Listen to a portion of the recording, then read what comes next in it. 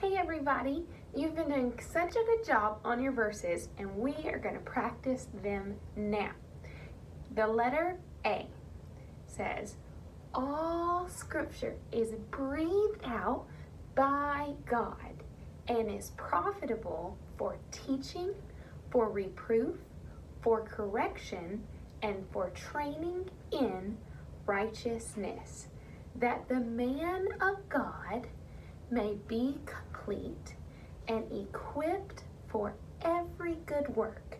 2 Timothy 3:16 and 17. Let's try it one more time. Here we go.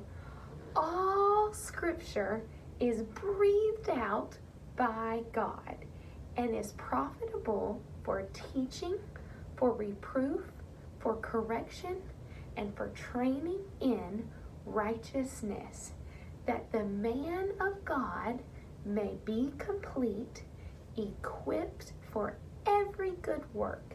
2 Timothy 3:16 and 17. Great job. Letter B. Be on guard, stand firm in the faith, be courageous, be strong, and do everything with love. 1 Corinthians 16:13 through 14. Let's try it again. Letter B. Be on guard, stand firm in the faith, be courageous, be strong, and do everything with love. 1 Corinthians 16:13 through 14. Letter C. Letter C says, children, obey your parents in the Lord, for this is right. Ephesians 6:1.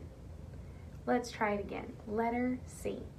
Children, obey your parents in the Lord, for this is right. Ephesians 6:1. Letter D. Don't worry about anything. Instead, pray about everything. Tell God what you need and thank Him for all He has done. Philippians 4:6. Let's try it again. Letter D.